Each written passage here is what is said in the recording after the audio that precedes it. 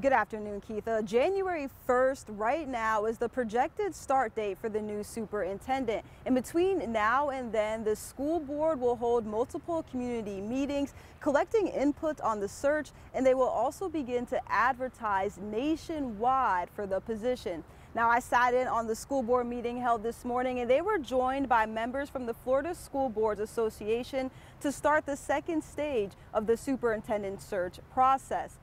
They released a draft timeline today. Between August through September, the board will release an online public survey and hold 4 in-person and 2 online community meetings to get input on the search. Then from September to October, applications will go live and candidates will start to be reviewed by the board. Now, I had a chance to talk with board chair Dr. Kelly Coker, who says the applications will be open for 30 days. For some reason we get in the middle of it and need to extend it, we might. We're hopeful we won't have to.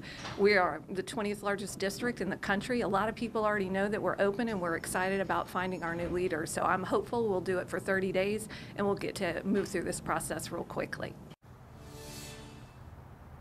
The board will conduct interviews with finalists from October to November, and they do hope to have a finalist selected by the end of November. December will be a transition period, and again, that start date right now projected for January 1st. This timeline is subject to change, and they will hold multiple meetings to address this timeline and make sure they are heading in the right direction. Reporting in Jacksonville, Tia Collins, First Coast News on your side.